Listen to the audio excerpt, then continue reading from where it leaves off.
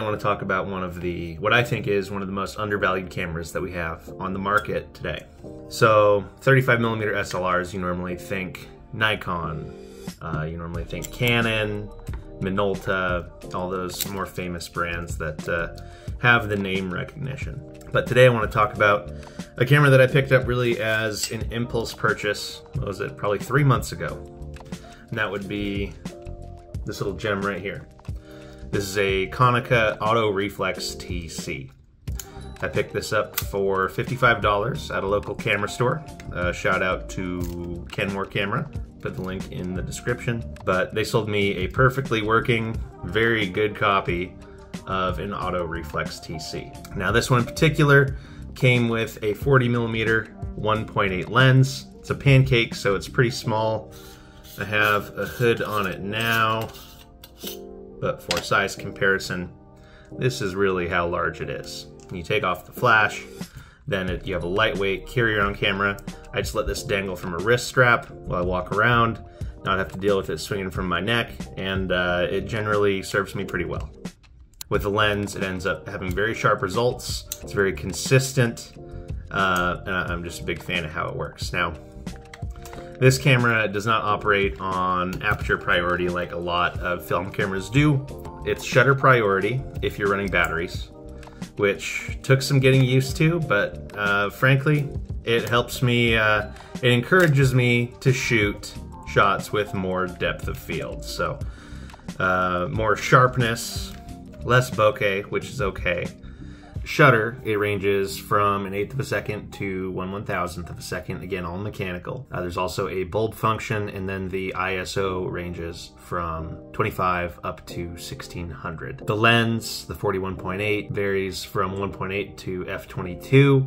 I believe it goes up to f/16 on the auto aperture setting. One thing I do really appreciate about this camera is the fact that it can run an all manual when the batteries are dead. So you take the batteries out, you have no more meter, which is kind of a bummer, but we have cell phones now. So we can use apps for that to go ahead and meter our light before taking the shot, rather than having to rely on the 40-year-old in-camera meter. Like I said, all mechanical, so if your battery goes out, really not a big deal. You just keep on shooting and meter manually, or with a shitty light meter like I have right here with tape on the back. For street photography, the viewfinder isn't so bright. That's one of my main complaints. So it's not a premium camera. It wasn't marketed as such. It's more of what I would say a beginner's SLR, but you know, it's not the camera, it's what you do with it. Looking through the viewfinder, it is a bit dim. I've had an X700, I've had several other Minoltas. It's not nearly as bright as the Minolta viewfinders. It's not nearly as sharp as the Minolta viewfinders, but it does have split prism focus, which is very accurate, and I tend to land probably 95% of the shots that I take, unless they're in a rush. The viewfinder here, it's pretty dim, and as you can see on the right side of the image, right here, is the aperture meter. So when you're shooting auto aperture or you're using metering, that's where it'll show you what aperture to shoot with based on the shutter speed you have selected. It's a bit dark, it's a bit hard to see, so if you're shooting at night, or a dark scene, it's not the easiest to read, and it's not the easiest to tell exactly, you know, what setting you should put your camera at. Metering in auto is pretty exceptional. You know, it averages the highlights and the shadows pretty well, I'd say. It's nothing like, you know, a Leica or a Contax system, but for 50 bucks, it's probably one of the best ones that I have personally seen. Now, what I think makes this camera is a flash. Carrying this around at night, casually, bringing it to dinner, setting it on the table, having it not take up much space or be too obtrusive is fantastic. Right now I'm running the Fujifilm EF-X20 with flash sync cable to hot shoe, so it places the flash a bit higher to avoid red eye, and you're able to quickly adjust and set settings with the dial here.